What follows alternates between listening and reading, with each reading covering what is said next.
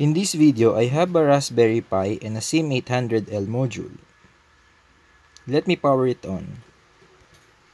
Now, it is powered on. And you will see that in this SIM800L is a blinking indicator. That is very important in this project. That fast blinking indicates that we're still getting signal from the network.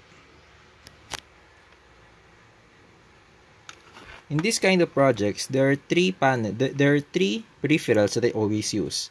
I have one that indicates if my Raspberry Pi code is running. This second one indicates the signal from the network, and the last one is the power off.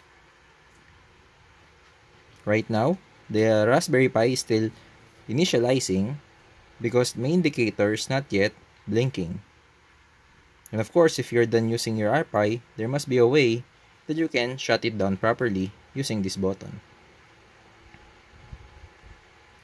To connect this LED in SIM800L, I need to solder the two wires going in this LED indicator.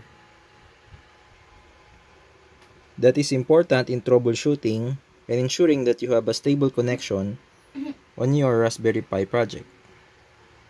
I hope you find this video useful and interesting. Please don't forget to like and subscribe on my channel. Thank you.